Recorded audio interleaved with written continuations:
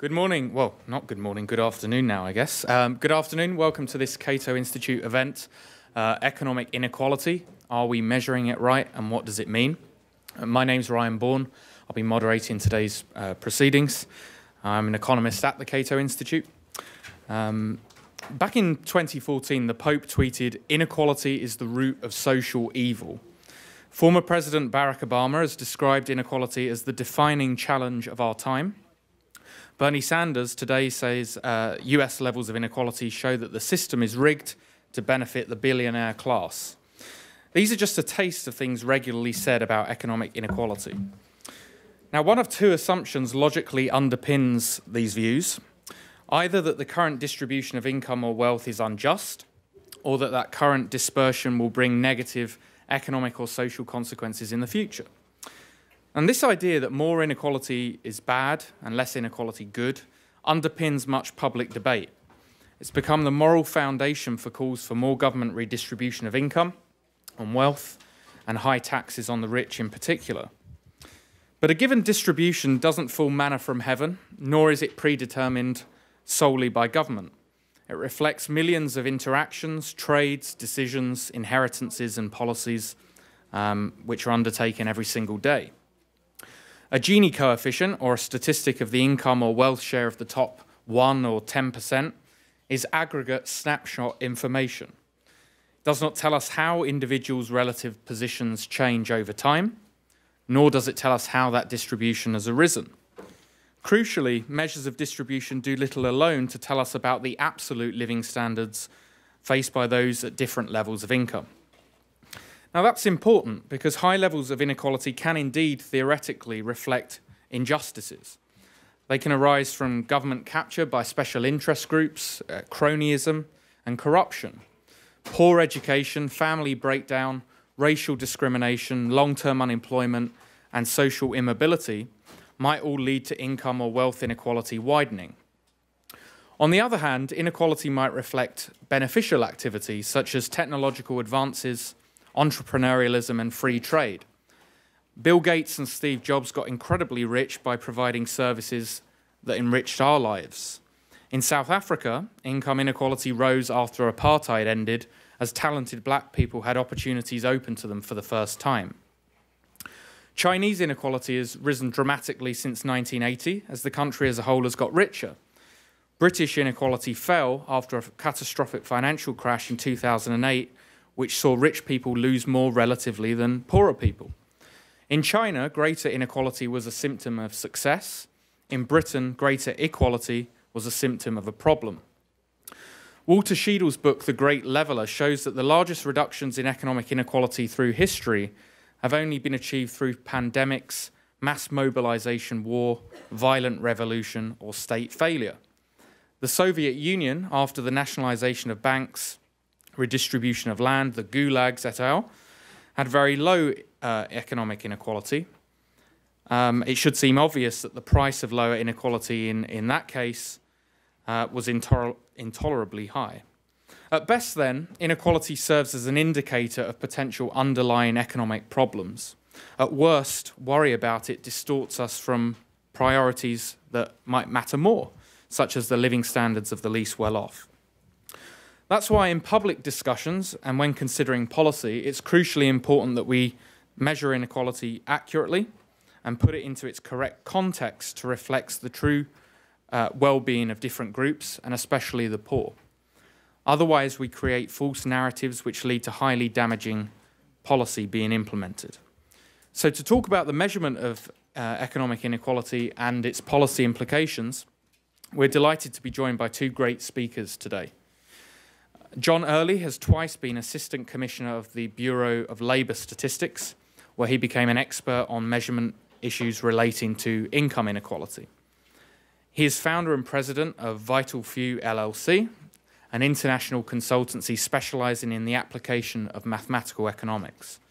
Perhaps most importantly for this event, he is the author of the Cato policy analysis, Reassessing the Facts About Inequality, Poverty and Redistribution, which drew praise from a wide variety of sources for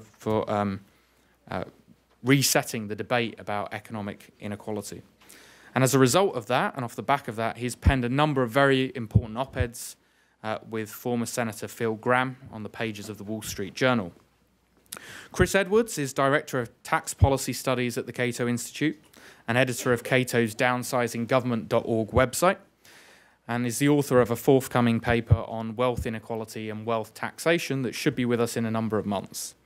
So John will speak for around 20 minutes or so, 20 to 25 minutes, Chris for 8 to 10 minutes, and then we'll have a moderated Q&A at the end. So thank you again for coming, and I hope you enjoy this, what I hope will be a very, very informative event. So thank you.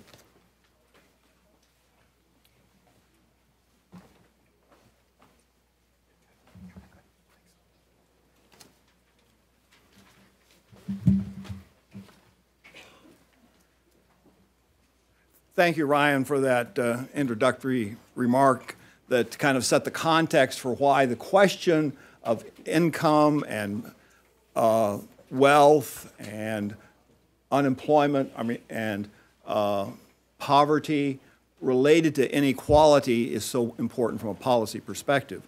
So I'm going to focus specifically on the question of are we measuring it well? And if so, if not, what are the issues? I'm going to evaluate income inequality and poverty data specifically, and assess both the current levels and the trends of those data.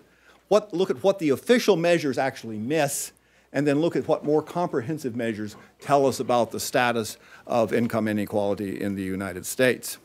Now, you have a number of papers that have been handed out.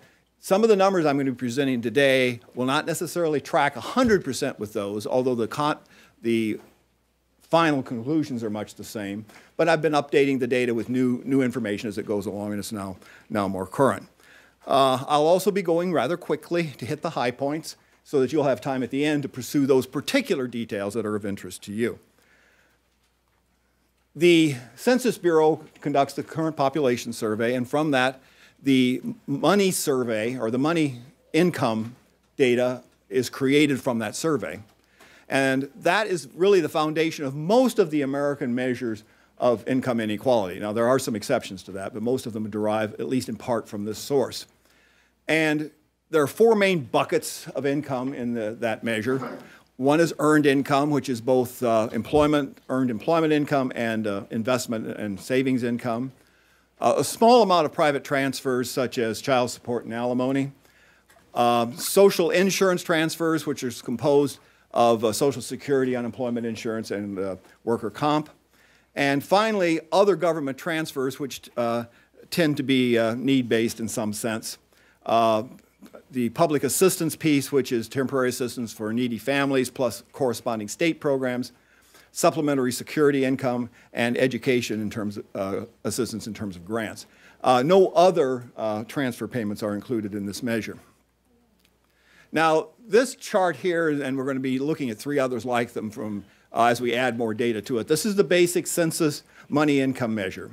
And along the bottom axis, the horizontal axis, we have the 5 quintiles of income, household income. A quintile has 1/5 of the population in it. And so 1/5 of the household in the bottom, 1/5 in the top, and then each of the ones in between.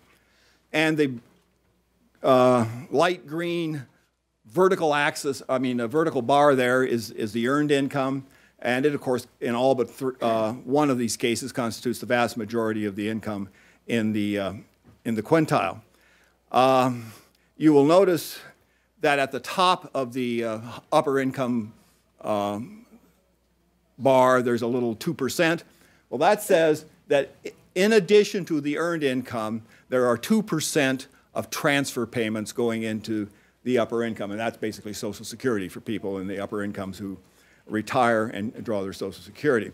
And that number is relatively small as you go down the quintiles, but when you reach the bottom quintile, you will notice that transfer payments, in this case mostly social insurance, Social Security, account for over 600% of what they earn. So in other words, it's about 90% of their total income is associated with government transfer payments. Now, this all then means that top to bottom is a ratio of 13.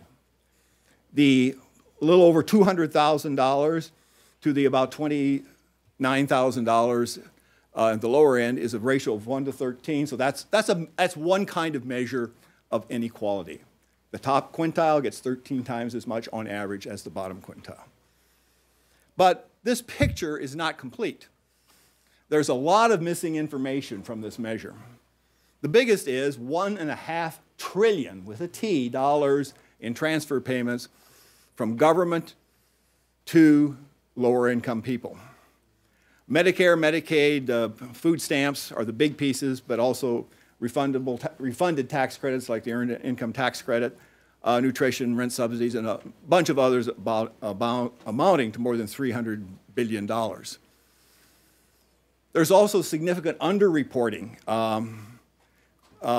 for the transfers that are actually included. So for the transfers that are reported by census, they are short by $139 billion from the amount that was actually dispersed to those programs. So we have programs that aren't counted, we have programs that are undercounted. We're also missing employer-paid taxes for social insurance. We're missing the employer contributions to health insurance, so there's a lot of income there that's missing. At the high end of income, capital gains are not included, and some other unreported income. At the low end, second jobs and sporadic jobs tend to be underreported in the surveys, but we pick them up in looking at tax data. One of the big missing pieces is that 60% of earned income for retirement is missing. That would be your 401ks, your IRAs, and so on. And of course, the effect of taxes is missing as well. So fortunately, the Congressional Budget Office has done a good job of correcting about 2/3 of this problem and have filled it in, and we get the following result. Now, let's look at the upper income, the top bracket there, and see some differences. The first thing you'll notice is that it's maybe the least obvious because the scale had to change here, but the amount of income that is earned by the upper bracket actually rises from just a little over 200,000 to just a little over 300,000. So the missing income that gets filled in there makes that bigger. But the next big thing to notice, of course, is we're taking taxes out, but in this case, specifically federal taxes. So then the net result is that the pay that's available, the disposable income to the upper income quintile, is 26% reduction on what they earn. In other words, the net effect of taxes, reduction by taxes, and adding the small amount of transfer payments means that they pay out and they only have 26% of what they earned available. The fourth quintile is similar, but a lot smaller in the numbers, obviously. At the fifth quintile, the third quintile in the middle, we get the transfers on the one hand and the taxes on the other largely balance each other out. And then, if you look at the bottom quintile, you'll notice that that little purple box, that's the $1.5 trillion of missing transfers. A bit of that is also in the second quintile, but most of it is there. So that income in the bottom quintile, based on the CBO numbers, is about 1,200% or 13 times bigger than the amount of income earned there is government transfers in. This reduces now, despite the larger increase in the income of the upper end that was missed in the census estimates, at the lower end, we added a lot of income that was missed as well by the left out transfer payments. So the ratio is now not 13 to 1, but 6 to 1. But that still hasn't taken care of all the problem. State and local taxes have not been included. There's another $300 billion in transfer payments. And there are also what are called extreme poverty cases. These are these are households that have less than $4 per day per person in the household, or less than $2 per day per person. And a fellow by the name of Myers at University of Chicago has done a great job of sorting that out, and it turns out that 64% of these are not even poor at all. Now, they're not wealthy, but their incomes are misreported. So if we correct for all of those things, the distribution looks like this. The taxes get a lot bigger because of the state and local taxes being included. You'll notice that the percent rise in attributable to transfer payments for the bottom quintile is now a little bit smaller. Instead of 1,100%, it's 800%. But that's because we've added income in on the earned income level. Maybe a little hard to see. These charts are a little bit small at this distance. But we've nearly doubled the earned income level so that the effect of the transfer payments is relatively smaller. So if we fill those gaps, the ratio now becomes 4 to 1. So now we have reduced the inequality by about a factor of 3 simply just by counting all the money. We don't count all the money in the official data. Now, another way of looking at these same data is to put them in this form here. And if you notice the dotted line, it's the lower line on the left-hand side, and it's the upper line on the right-hand side. That is the private income, and it's basically the earned income plus the small amount of private transfers. And that shows a great variation from just a few $1,000s to about $300,000, as we saw. Now, what happens is, at the upper end, the red section there, the red checkers, that's the taxes that are taken away. And this is net taxes. It's taxes, but it's also offset with any transfers that are paid into there. And so for the first 2 quintiles, large proportions of the income are taken away with taxes. Then at the middle income, as you see, they largely are offsetting to each other at the middle. It's at about the 54th percentile, for those of you who observe that sort of thing. Then from there on, you now have a green area, which is the transfers being transferred in. The red area is about $3.5 trillion of taxes. The green area is about $2.5 trillion of transfers. The other $1 trillion goes to pay for government services and so on. So what's then interesting is that the resulting net income that people get to keep for the first 4 quintiles is very, very flat. It doesn't even double from beginning to end. Now, of course, the top quintile still has something more of a rise, but again, as we saw, that's only 4 to 1. So we went from 13 to 1 to 4 to 1, and we put the first 4 quintiles such that they're not even 2 to 1 different from each other. Okay. Now, Ryan mentioned the Gini coefficient, and you can't talk about inequality without mentioning it because people talk about it. Now, it's not a very good measure. I'm not endorsing it. In fact, I don't like it at all. But we have to talk about it because people talk about it. And also, it gives us a great chance for a bad pun. A fellow named Gini invented it, G-I-N-I, and so I like to say he's let the genie out of the bottle. Now, the Gini coefficient ranges between 0 and 1. It can't be anything else outside that range.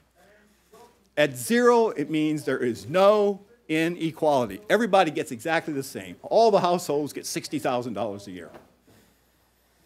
At 1, it actually can't ever quite reach 1. That's why I have that little limit sign down there for those of you who are mathematicians. But it approaches 1 once you get one family having everything. One family has $25 trillion, and none of the others have anything. And so we can say approximately a Gini coefficient, say, of 0.3, would say that we would have to redistribute about 30% of all income in order to reach total equality.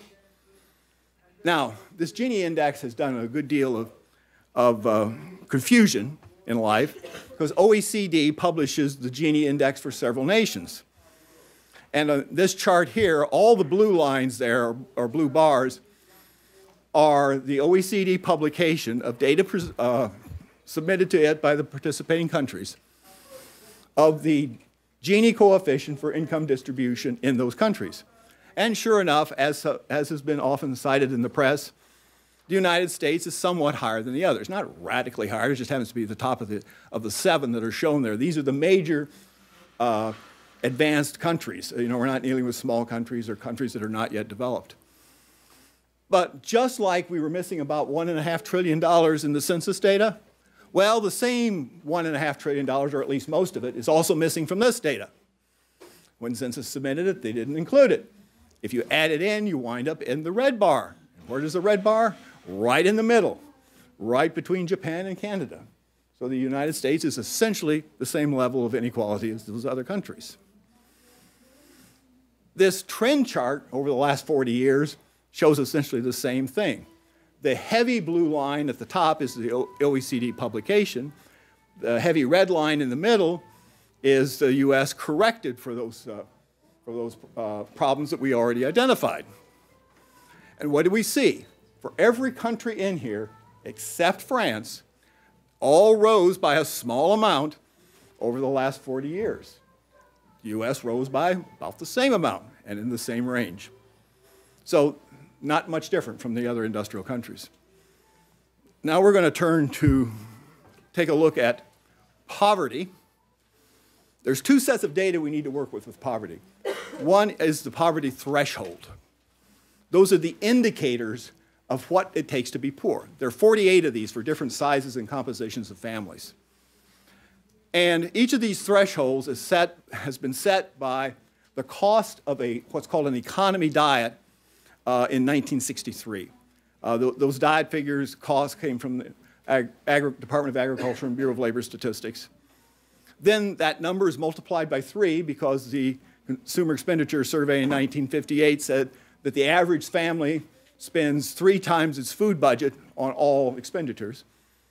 And then that number has been escalated by the change in the Consumer Price Index every year since then. Well, we've already figured out that the income data isn't so good, but in any case, census takes that income data, which is missing a lot of transfer payments, compares it to the threshold, and if it's less than the threshold, that family is counted as poor. But we know better. We know that we need to add in $1.5 trillion of transfer payments plus some other income items. And if we do that, look at this chart here. The horizontal axis here is the lowest 20th percentiles of income, okay? In other words, it's the lowest quintile broken up into 1% increments. And so that shows what the Census Bureau uses to compare to the standard. The standard is then the dashed line going across there, and sure enough, they intersect at 12.3%, the official poverty rate for 2017, the last year for which it is available. However, if we count the missing income, it's only 4.3%. So it's cut by more than a factor of 3. Now, the other piece of the poverty calculation looks at the thresholds. And the big concern here is the use of the CPI to escalate that, to increase it.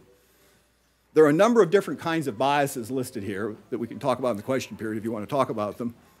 But basically what it means is that from 1963 to 2017, the CPI used to escalate the poverty thresholds rose by 701%. Of that, only 365% was pure price increase. The remainder was an improvement in the standard of living that was being called poor. So if we correct that and create new standards, new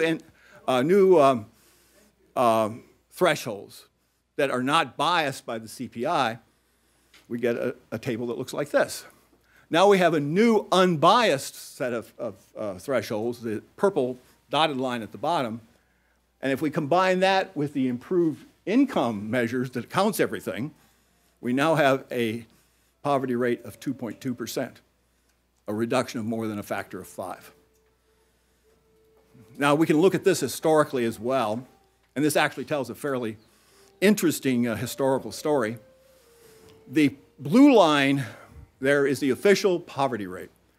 And you'll notice that from the late 1940s up until Lyndon Johnson announced the war on poverty in 1964, that it had already declined from 35% down to less than 20%. So it was already on a decline. And if it had followed it, that dashed line, that black dashed line there, is the trend it was already following. And so it didn't really change a whole lot when the war on poverty came along. And in fact, it flattened out. And after hitting a low of 11.1% in 1973, it has never gotten that low again. It goes up and down with recessions and recoveries, but it just hasn't changed, despite the fact that we're spending trillions and trillions of more dollars. However, at least part of that is a measurement problem. The brown line, the bottom line there, corrects for counting all the income and corrects for the biases in the consumer price index and gets us down to, it continues to decline more slowly, but it's continued to decline even to this day. And we now are at 2.2% of poverty. The summary points to take away from this is transfer payments and taxes are tools used by government to take away money from the top quintiles and give it to the bottom quintiles. And in doing that, they eliminate 93% of the earned income inequality. Income inequality is not greater than in other countries, and the trend is not different from other countries. And the official data on income inequality overstates it by a factor of 3 or more. The official measures of poverty overstate it by a factor of 5 or more. Now let me emphasize, this isn't the people running these surveys and doing these calculations are making a mistake. They're adhering to the established definitions that some combinations of the operatives in the Census and the Bureau of Labor Statistics and at OMB have decreed as to how these indexes were to be calculated. We could change that tomorrow and calculate them differently. So this isn't a matter of mistake, it's a matter of definition. And these changes make a big difference in the facts on which we're going to make our decisions about policy with respect to income inequality. The facts are very different than what we presume them to be. Thank you.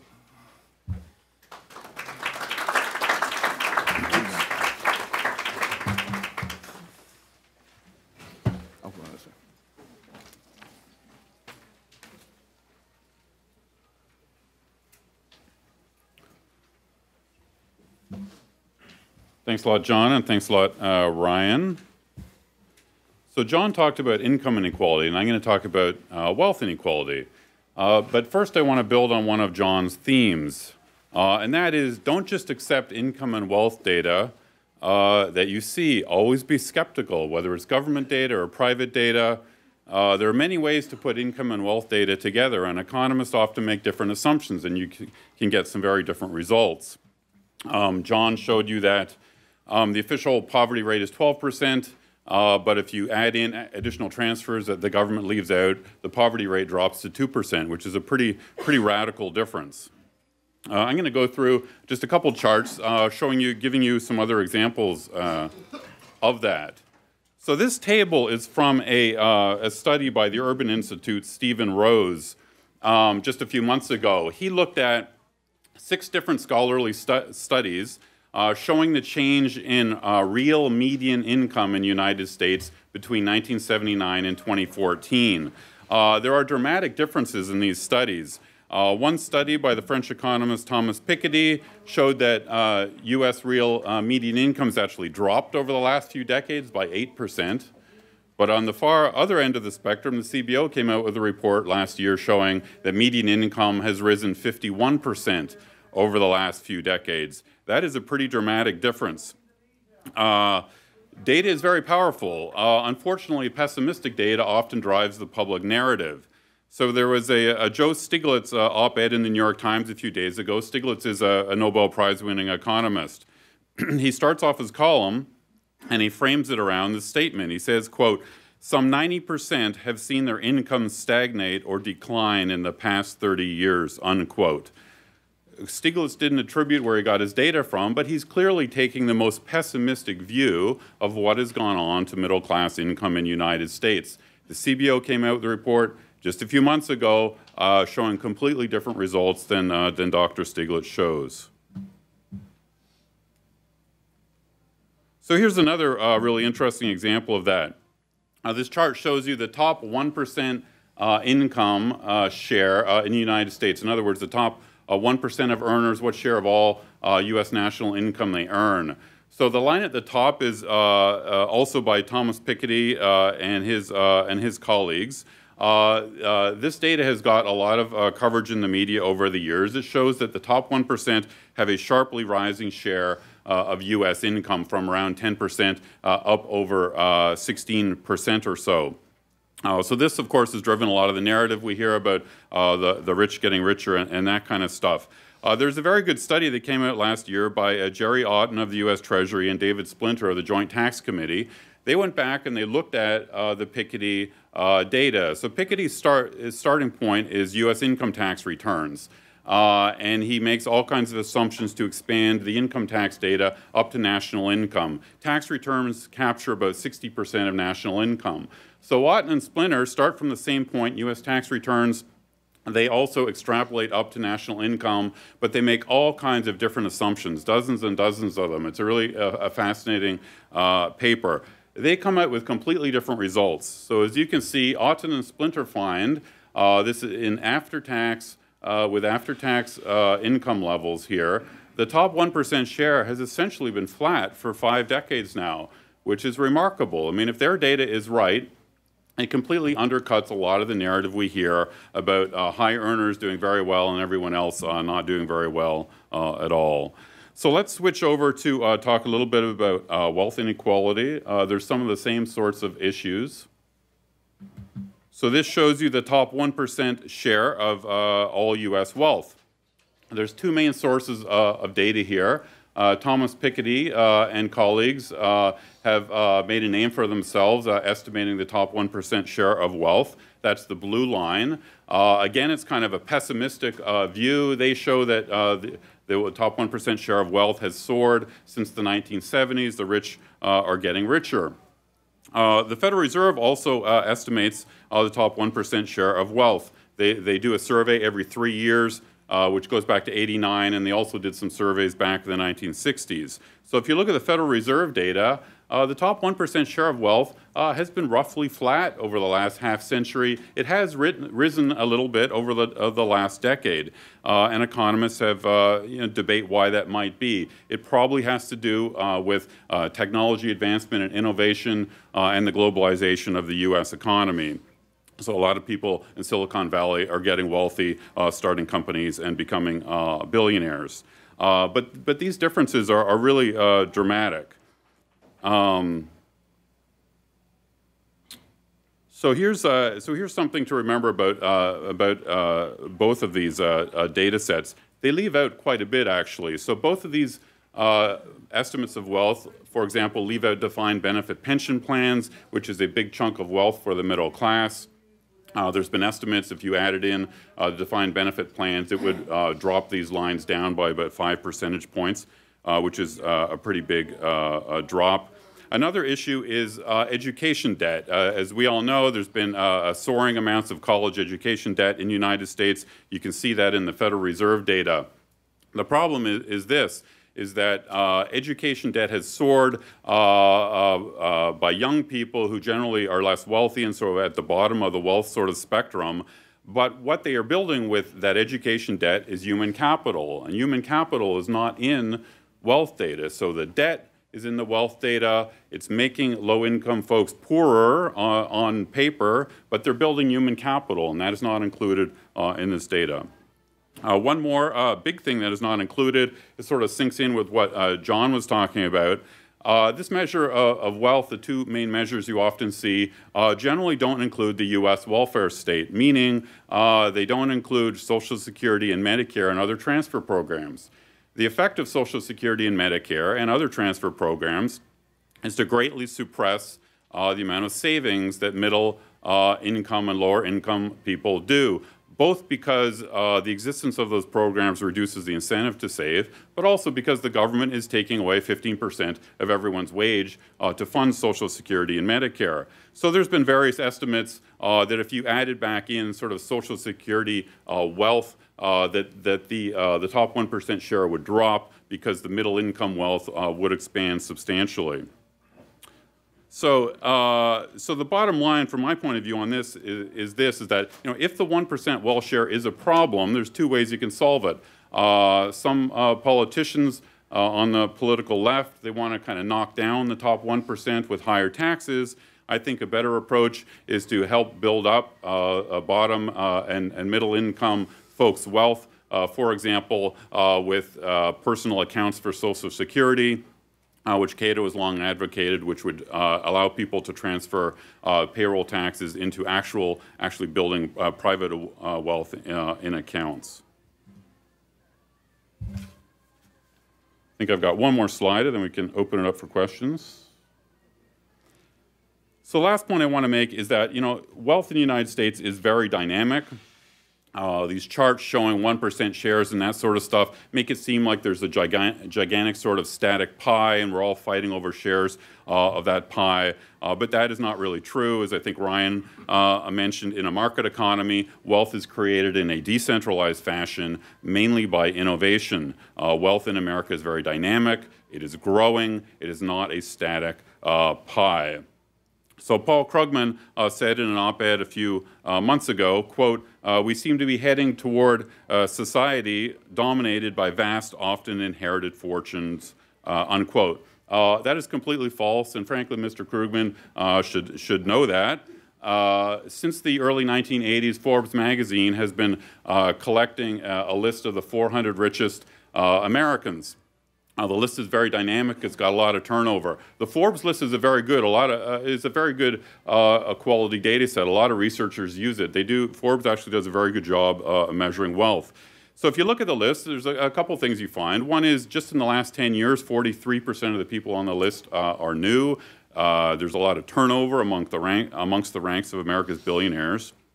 And another interesting thing is a number of scholars have looked at the list all the way back to 1982, and they sort of put people into two piles, folks with self-made wealth and then people with inherited wealth. Turns out the people with self-made wealth have greatly expanded on the list from 40% 1982 up to 70% in 2018. So inherited wealth has greatly reduced its importance in all of American wealth. More and more wealth is self-made. Think about Silicon Valley as the best example of that. I think I'm just going to wrap up there. There's lots of other sort of issues. I think that John and Ryan touched on some of these. There's the whole issue of income versus poverty. They're very different things. A lot of politicians like to conflate them. But if you think about inequality, if you think about, for example, if Jeff Bezos invents a better way to deliver Amazon products, maybe he lowers the cost, maybe he speeds the delivery. It may make Mr. Bezos a little richer, so the top 1% share would go up, measured inequality would go up, but actually we're all better off for that if people like him innovate. I think I'm going to end there. We're all happy to take some questions. Thanks a lot for coming.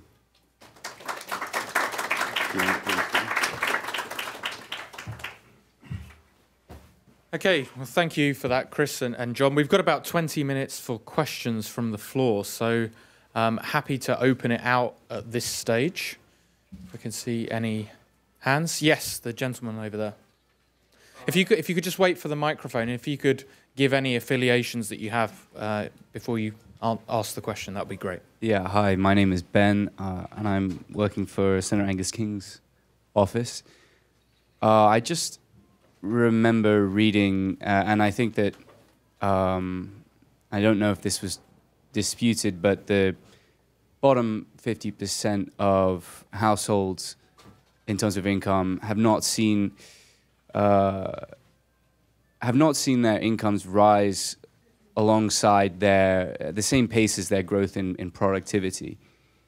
And I think that this was something that we observed after the end of the Second World War to the 1970s, a proportional increase in income alongside productivity growth, which then seemed to cease after the 70s. And although productivity was rising, income for these households would not rise at the same pace. And that, to some, is concerning for the sense of contributing to inequality and just that people are not, at the lower levels of society, not getting sort of paid what they're making. They're not earning actually the extra productivity that they are providing to the companies that they work for.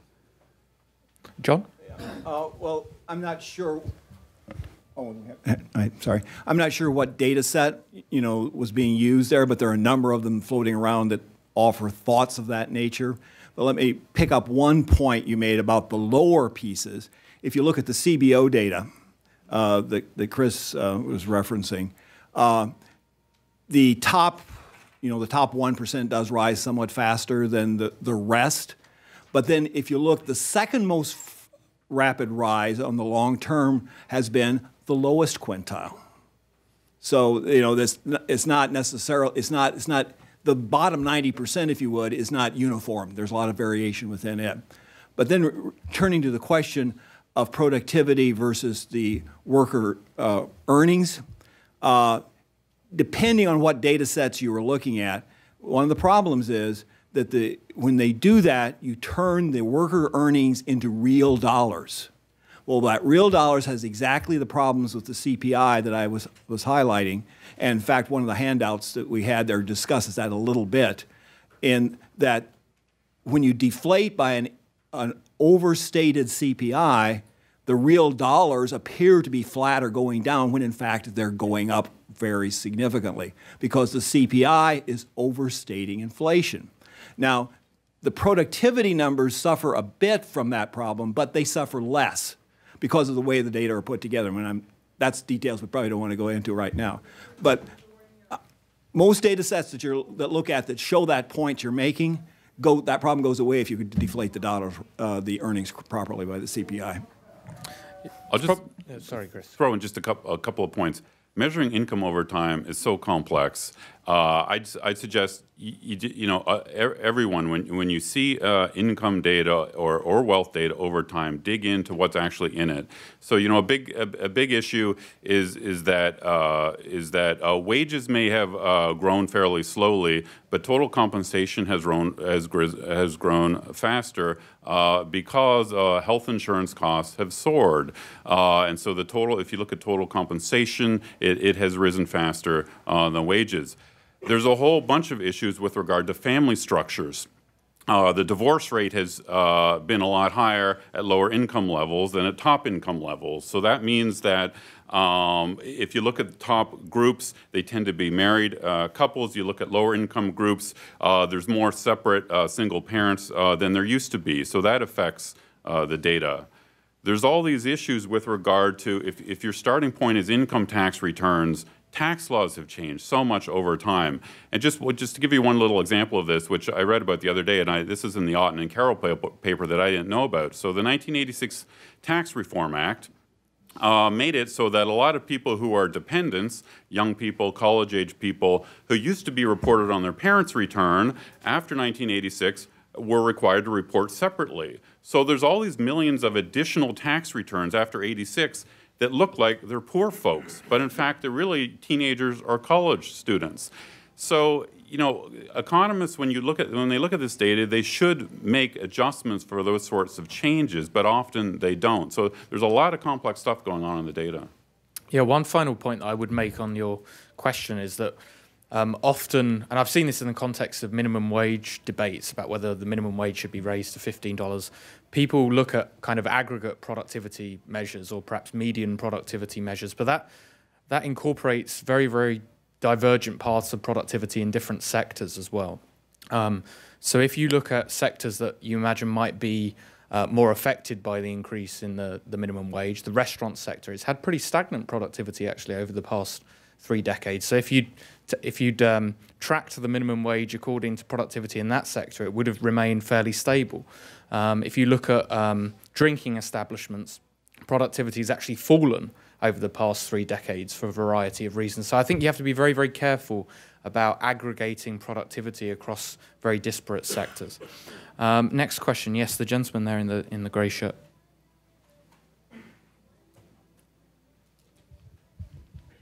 Hello, thank you so much for the riveting conversation. My name is Alex, and I intern for Congressman Raul Reese. So I hear you guys talking about what is considered poverty, and like I believe Mr. Early mentioned like a different type of poverty line where you lowered it a little bit, showing that poverty is actually less than what the federal government is saying. Can you quickly speak on what those criteria you're talking about that changes what the poverty line is? Because it just seems like, and as a person who did come from a low-income family and also almost experienced bouts of homelessness, it seems that like, as opposed to addressing the actual causes of income inequality, you're simply just saying, let's lower this line so that way it seems less people are poor, essentially. Well, the first thing is you need to have your data right. And 2% is better than 12%, but maybe 2% is so bad we should be doing something about it. That's, in other words, I'm not talking about what's good and what's bad at this point. That could be another conversation, but what's accurate at this point. And here are the reasons why the 12.3% becomes 2.2%, which is what you asked. Did you want to clarify something? No. I'd like to follow up if you don't mind, if we have time. Okay, but the first thing is we need to count all the income. The calculation of the poverty level does not count all the people's income by a factor, of about 4. So it's undercounted. So that was the first adjustment. The second adjustment has to do with the Consumer Price Index, which is fairly technical, but there's a vast literature over the last 50 years, in fact, showing that the CPI overstates inflation by a rate of between 1.5% and 0.8% per year. Improvements in the index have been getting it down closer to 0.8% per year. But that means then that we've almost double the standard of living associated with saying that this is the poverty line. Now, we can declare that we think it ought to go up, but we ought to measure it consistently and then say, okay, we think as a matter of policy, we're going to double the level that we call poverty. That's a policy decision that can be made, but let's just grant that that's what we're doing rather than sneaking it in under the CPI. Okay, other questions? So yeah, we'll take the blonde lady there and then the gentleman, a couple of rows in front. Hey, my name is Victoria. I'm with Senator David Perdue. I was wondering, when you changed the poverty threshold, I'm assuming it originally used CPI-W and you changed it to CPI-U. Why did you not use changed CPI-U? It was my question. No, okay, well, there's several good reasons for that. One is, of course, what's called CPI-W doesn't technically exist before, well, it depends on how you define it. Technically, CPI-W goes all the way back to 1918. Then CPI-U was introduced in 1960 something. I forget the exact number, but about that time, late 60s. And that was by change. We now have 2 indexes that are just weighted slightly differently.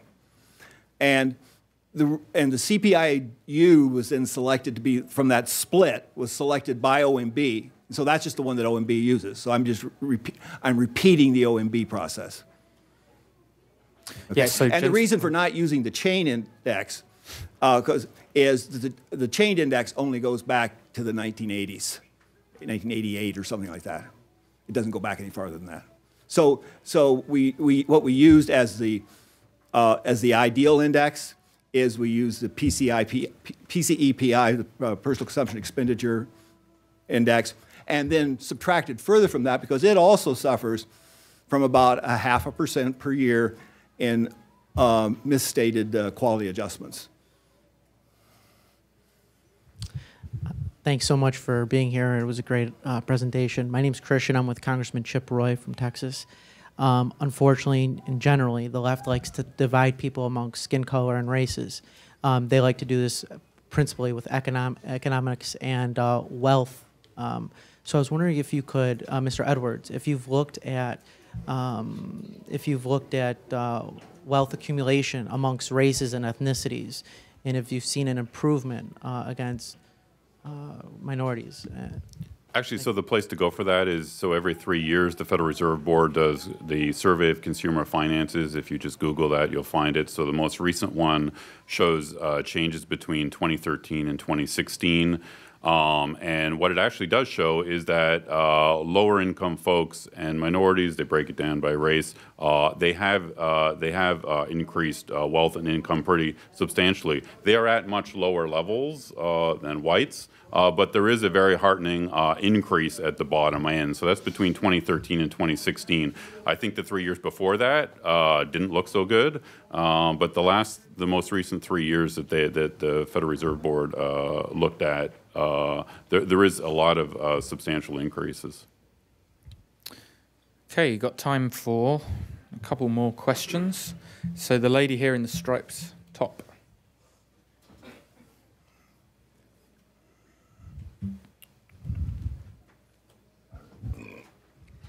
Sure. So with this data, how do you relate it back to, some of the policy issues that we see that have been increasing? And I come from the City Council Office of Councilman DeCiccio in Phoenix, Arizona.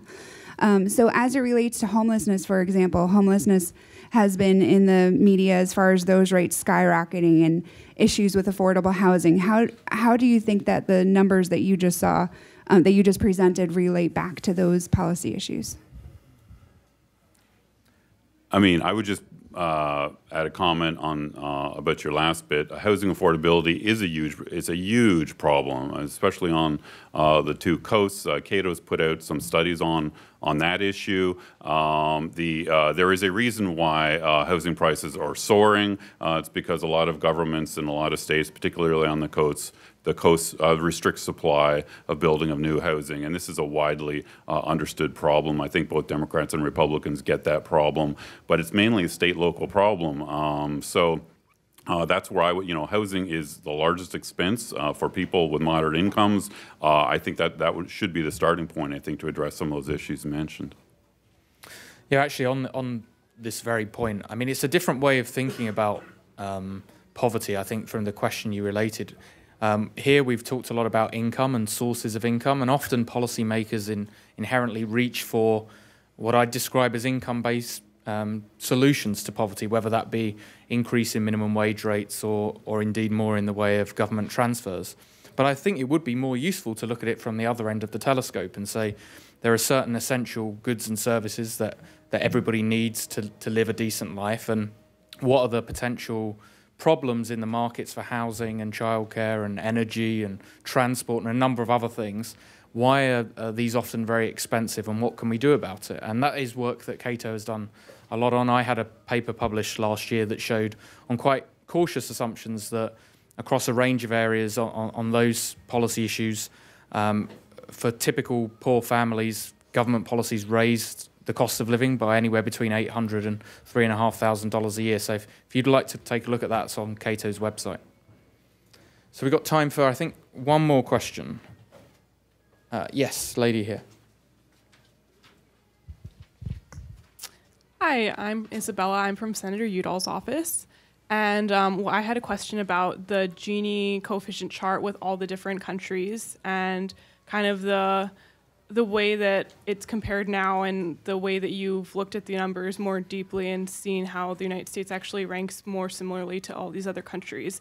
I wanted to know if those other countries might also have kind of some hidden money, a better way at looking at them that might rank them also differently, maybe a deeper look in where the money is, because I feel like it's generally known that the United States is one of the most conservative, like ideologically, politically, less taxes than a lot of other first world countries. So I found that kind of surprising. Okay, it's a good question because obviously if we change one piece, should we be changing some of the others? But in order to try to deal with that, there is some level of documentation that each of the countries presents with what they put in. So I went back and I read that. And the French in particular have very detailed documentation. And as best I can tell, the things that we left out are things that they would have included, or at least in some cases. In some cases, their documentation is a little thin, and I can't be sure, but in the case of the French, I think everything we've put in, by their definitions, they would have put it in too, but we didn't. That's part of it. But another is this notion about taxes. there's an important fact difference between two types of taxes.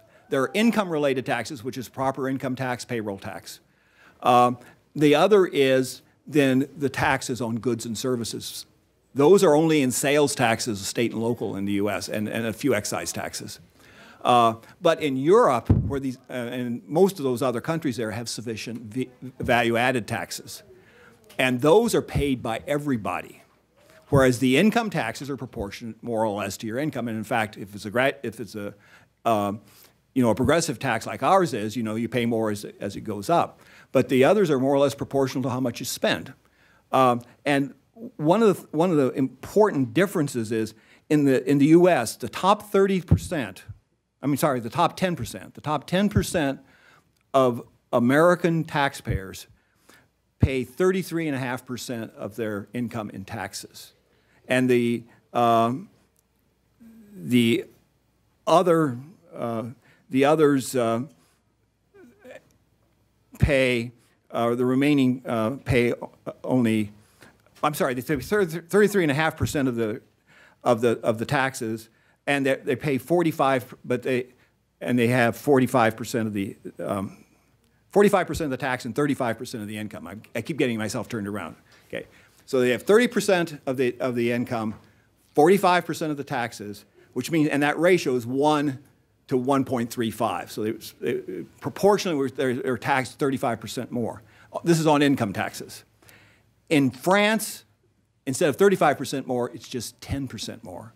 And in Germany, it's just 7% more, okay?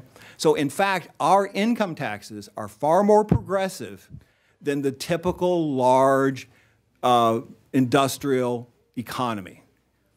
The difference is they pay a whole lot more taxes because they have that big VAT tax, and that's paid by everybody.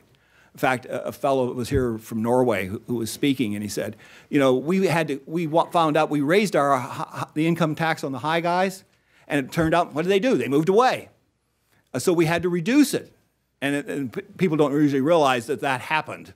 They didn't reduce it, and they say, so how did we get all this money for our welfare state? We taxed the poor because you're paying the VAT. So you have to, there's more tax in Europe and in some of these other countries, but that tax is disproportionately VAT taxes. And if you look at income-driven taxes, ours are actually the most progressive of any of the major economies. That's OECD data too, and I'll be glad to show you where it is if you want. Well, thank you very much, everyone. I hope you enjoyed that. If you could thank our two speakers, John Early and Chris Edwards, in the usual way. Thank you.